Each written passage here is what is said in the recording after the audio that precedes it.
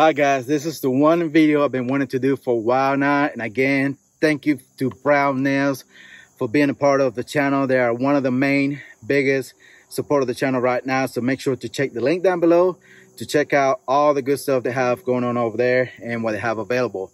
Now, this has been out for a while, and yes, I think I'm in love with this thing right here.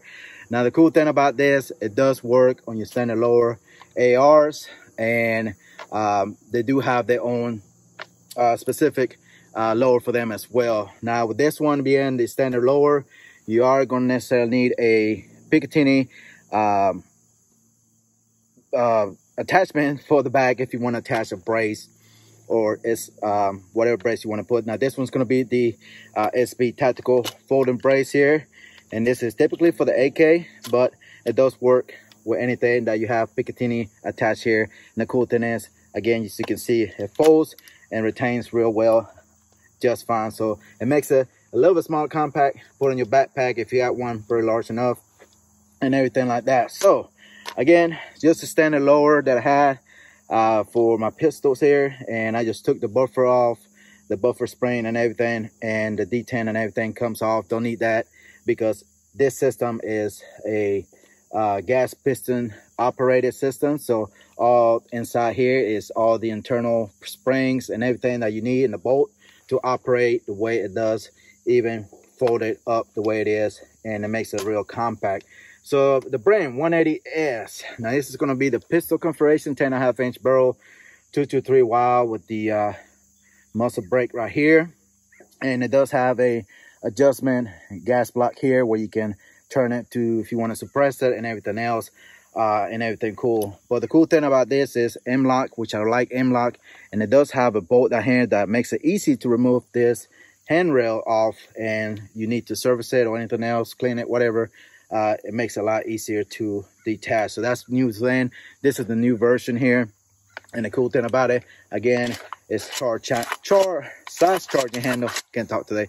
I'm so excited about this, that it can be taken down pretty easily. Again, I don't want to take it down here on the field, loose or anything, but it's very simple system, again, with the buffer and everything. It does have a dust cover. Now, there is a pros and cons to this, again, just like anything else that I have had in the past. But the cool thing about this, it makes it a lot compact type firearm. And again, this is considered a pistol. Run the ACSS micro prism here from Primary Arms. Review coming for that. Very awesome optic. But other than that, it shoots well. I haven't had any malfunctions at all. I ran brass and steel case that eats anything that I have put so far that I have available to my I have available right now. So cool thing about this is, again, it makes it very, very nice, soft shooting firearm. It just works just fine. I'm telling you, it's very accurate at that too.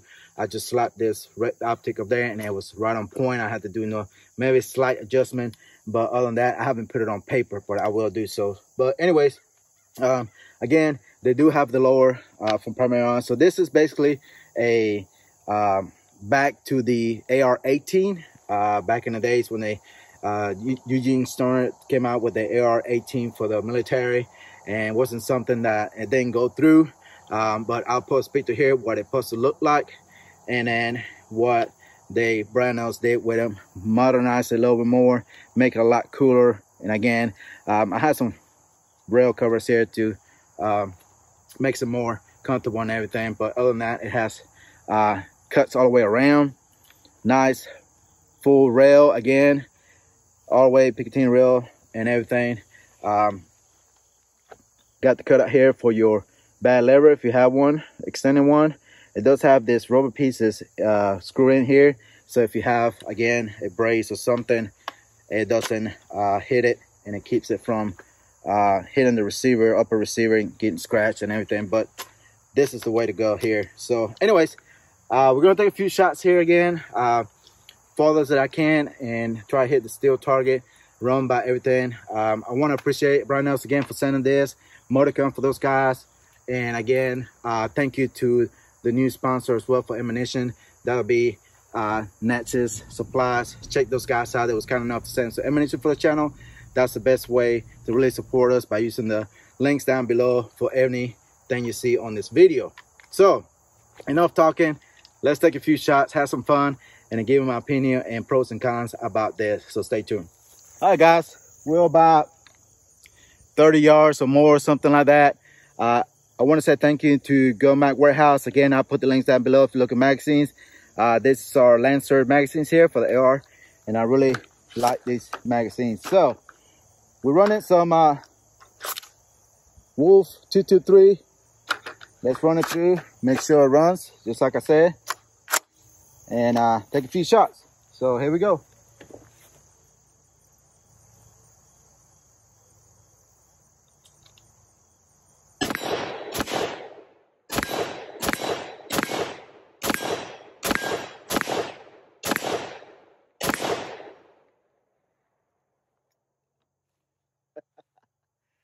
I tell you, this combination here, this build, you will not go wrong with it. I'm telling you, this BRN180's is accurate as hell.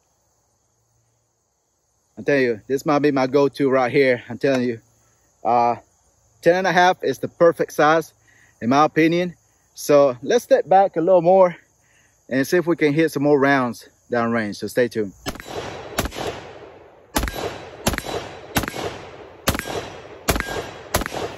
All right guys, I don't know if you can see it, but target is about right here. Hard to see on camera. So I say we're about 50, 70 yards, maybe so, something like that.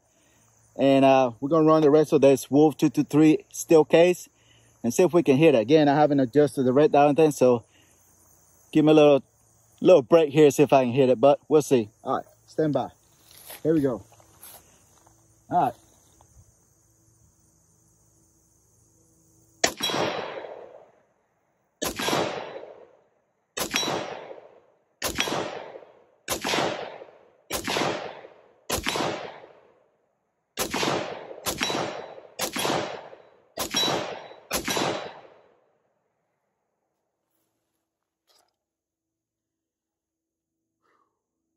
Well, guys, I'm not the best shooter, but I'm telling you, this is a accurate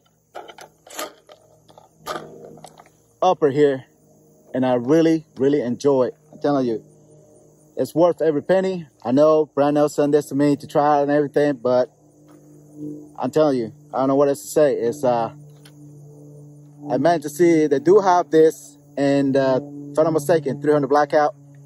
That definitely is going to be a nice upper to have if you have suppressors, which I don't have any suppressors, but hopefully in the future we'll get into that. So yeah, let's try to step back a little more, about 100 yards standing, and take a few shots. So stay tuned. All right guys, we have to step back a little further. You can see my car is getting smaller, so we definitely about 100 yards here. And we're going to take a few shots with the BRN180 here from Brownells, and let's see what we can hit. So this time, got some brass ammunition, 5.56. Let's see what we can do with it. All right, here we go. Hope I got you on camera here.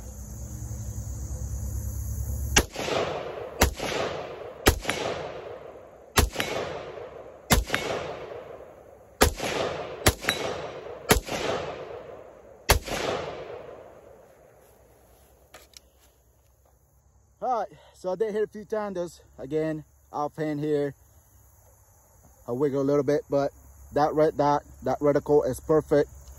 But we're here for the BRN180.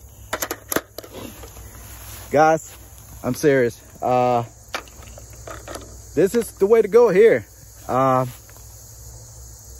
Very nice, clean, especially if you're running suppressed, don't have the charging handle right here. The gas blowing up in your face, so it makes it a lot easier and comfortable to shoot. As far as the handguard, it does get a little warm. That's just typical in short barrels like this. It's gonna get warm. Now, as far as the muzzle brake, now it does the job, but it's not my favorite. That's one thing I don't like. It does put the fireball. Maybe have switch it up for something else, so it'll kill the flash and everything, the fireballs, whatever. But that's typical with short you know, this type of short configuration. Now everything else works just fine, just that typical AR style. All your fun, you know, your safety, your button, everything, all this the same, just like your standard AR. And again, Brownells does have their own lower for this that will match perfectly. But if you don't want to go that way and you already have a lower, just go to the K&S Precision. They do have this attachment here for your brace if you want to put a brace, or you want to SBR it, whatever flavor you want to go with. But this is the way to go. Definitely like the system, very clean. Again, it is going to get a little warm. It is warm out here too, about 80 degrees. But after shooting it while, it does get a little warm. I can feel a little bit, but I can still put my hand on it, so it's not burning me. Get some rails, that will help a little bit, but at the same time, you don't want to cover it and you know, keep the airflow there to cool down the barrel and everything else. But yeah, that's pretty nice. Let's shoot some more and then step to my vehicle, give my opinion again, and yeah, go from there. So stay tuned. All right, guys, we're gonna put about 10 rounds, 5 on each target, just to get an idea what kind of grouping we get. Nothing fancy. Got some 5.56 and some 223 Wolf ammunition here. We're gonna start with the Wolf, and we're about 25 yards from the target, or maybe a little more. And we're gonna use this micro prism from Primary Arms. Review coming soon on that. So we're gonna try our best to put 5 rounds in one target and 5 rounds in another one, and we're gonna take a look and see what kind of grouping we get here. All right, here we go. 5 rounds of the Wolf ammunition. We're gonna start left side target.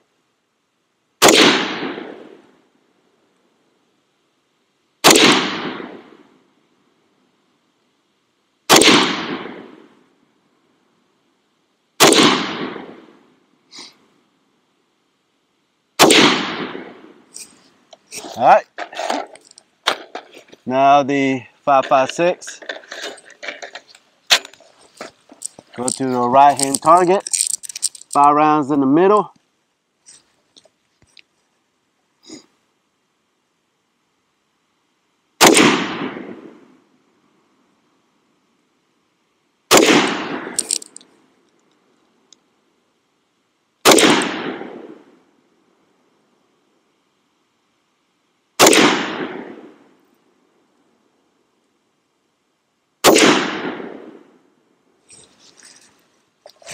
All right, we are out. So let's go see the target. All right, guys, on the left side, it's gonna be the Wolf. 5 groups there, not bad at all. About 1 inch, maybe 2 inch. And then on the right hand side, we got right there. And that's going to be the brass ammunition, 5.56. 1 flyer there, but pretty decent.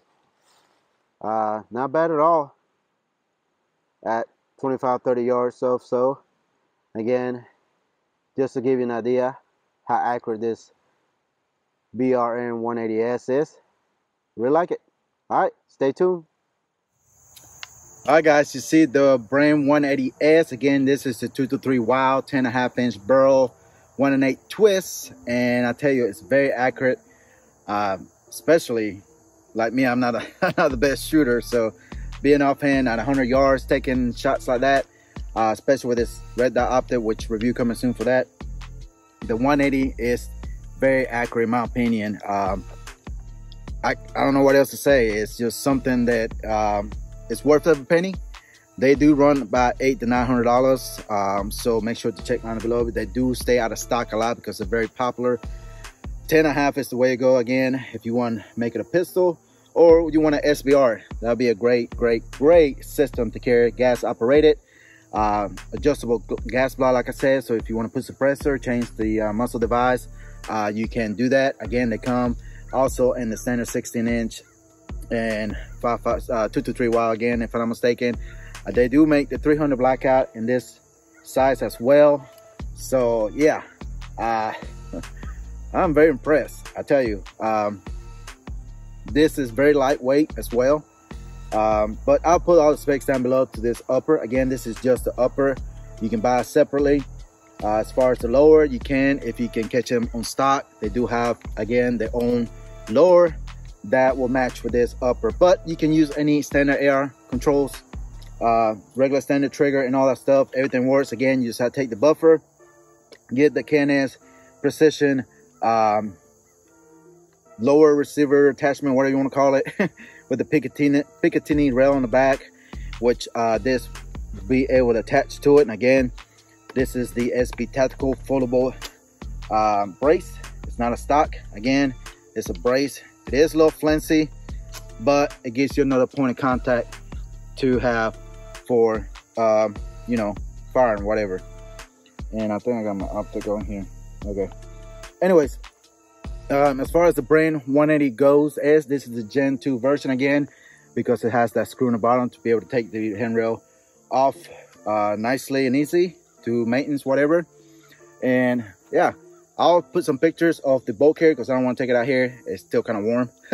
But it's very easy to take down. Again, you can now this one's going to be real tight. It was real tight to this receiver. Depending, I'm not sure about billet, but this is your your standard AR-15 receiver.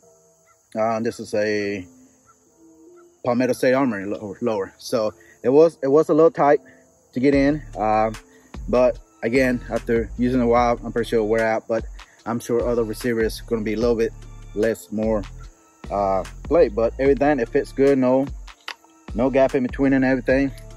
Now, pros, everything good and everything.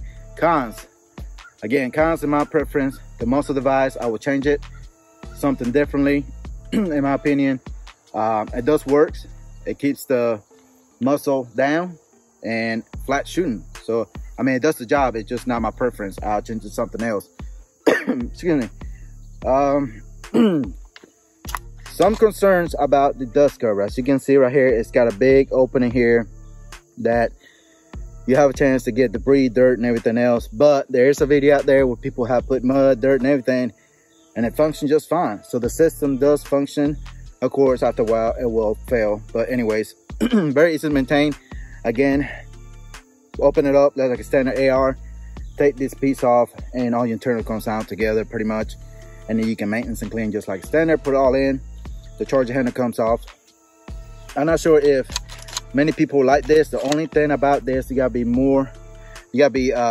excuse me, taking consideration when you have side charging handles, depending on what red dot mount you have. If you have something that sticks out far, that is going to interfere with your charger handle or get your knuckles scraped, that's not going to be fun at all. That's the only concern. You have to make sure you have something that's flat enough and it's out of the way, so when you come charge this handle, charge handle, it's not going to rip your knuckles right here on your red dot mount or scope mount, whatever you have, as far as that goes. So yeah, that's the only cons, is this doesn't stay up too well. It don't take much to fall down. As you can see, it is polymer plastic. I don't know if the D10 is wore out, whatever, wears out pretty quick, but I hope they upgrades to a metal one or something better for this. I mean, I'm not sure, but that's the only way you'll keep this internals from getting debris and everything, just in case. But it don't take much. Well, it's not doing it now. It don't take much for the cover to pop down anyways. But other than that, again, that's pretty much it. I think I'm talking off.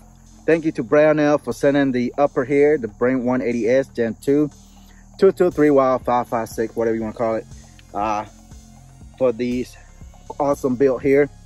I think this is going to be a great firearm for your trunk, bug out, whatever. Again, you can fold it and have it stowed in your backpack or somewhere in your trunk or whatever.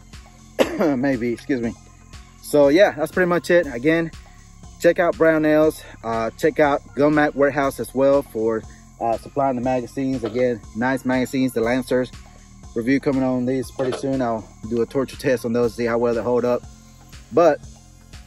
And also the ammunition supplied by Natchez here as well. So check out those 3 major companies for being a great sponsor or supporter of the channel, however you want to say, whatever you want to call it. But I appreciate those guys again. Let me know what do you want to see from Brownells, and then see if I can make it work. Make sure to follow them as well. Follow me on all social media, so now you're missing out on upcoming videos.